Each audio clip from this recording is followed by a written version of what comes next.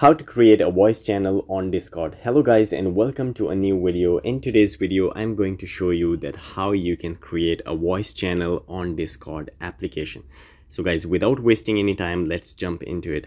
So guys, first of all, you need to open your Discord application. Once you open your Discord application, at the bottom left corner you need to tap on the icon. Once you tap on that icon, here you will find the list of your servers.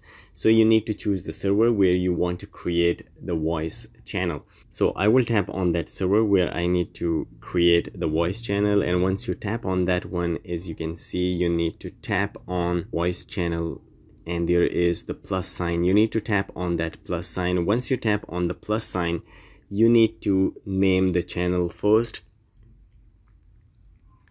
So I will just name it,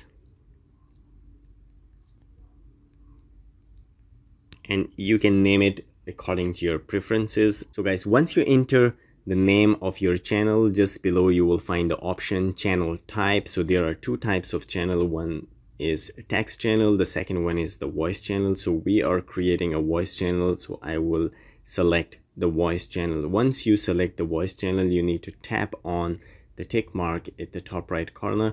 But just before that, there is another option, that private channel. By making a channel private, only selected roles will have access to read or connect to this channel.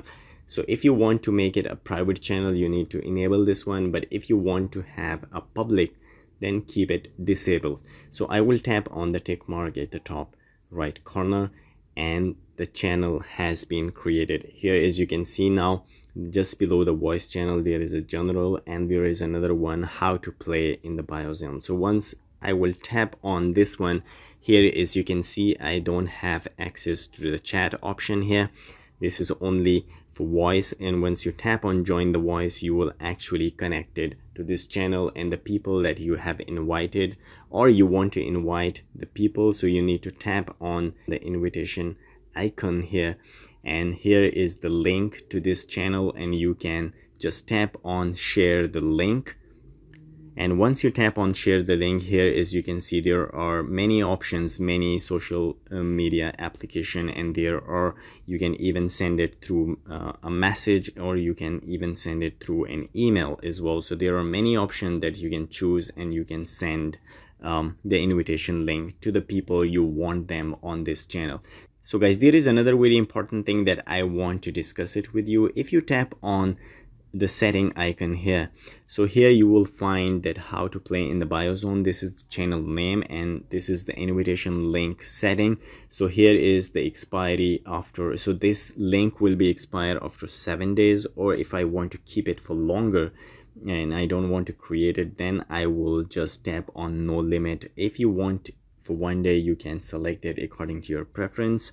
So I will just select no limit. The next thing is that maximum number of uses. So how many times that link can be used. So if you want to keep it forever, you need to choose on the infinity sign, or if you want to use this just for 1 time or 10 times, you can select according to your own preferences. And once you're done with that one, you need to just tap on create the link. So the link are created. This is how you can invite people to join your voice channel. So once you're done from here, the next thing that I want to tell you, just beside the invitation icon there is another icon. If you tap on that one, so guys, this option is for noise suppression. If you tap on this one, so noise suppression is off. If you tap on again, noise suppression is on, so there will be no voice when you're talking. There will be less noise if the surrounding, you have a noisy surrounding.